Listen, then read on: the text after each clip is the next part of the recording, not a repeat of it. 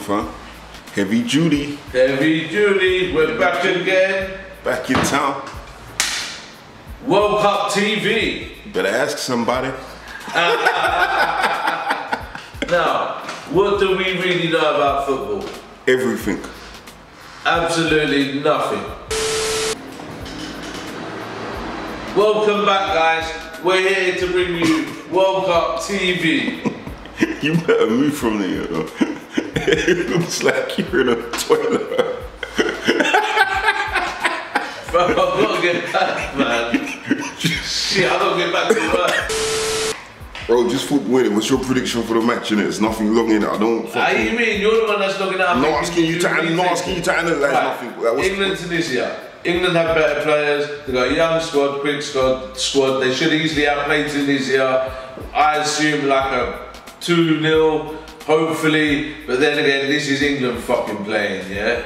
Every time England play, they'll get an early goal, sit back, get nervous at the end, and concede a late fucking goal or two.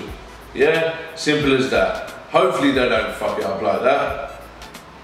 But they may be. But they might do. So you saying 2-1? 2-1 to England. Yeah. I'm hoping. No, I could quite easily see it the other way. What, 2-1 to Tunisia? Yeah. Who plays for Tunisia? I don't fucking know. They ain't got no players like that. See, England always get buoyed off by someone, innit? Gareth Bale's playing, innit?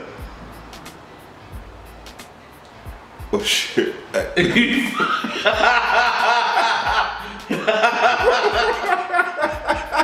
Oh shit. What's his name? Yeah, Ryan Giggs is playing as well, bro. They're both playing for England now, fuck off. Fuck that, no way. Listen, big up Alan Shearer, greatest footballer of all time. I don't give a fuck what anyone says, yo. But I'm to Gaza.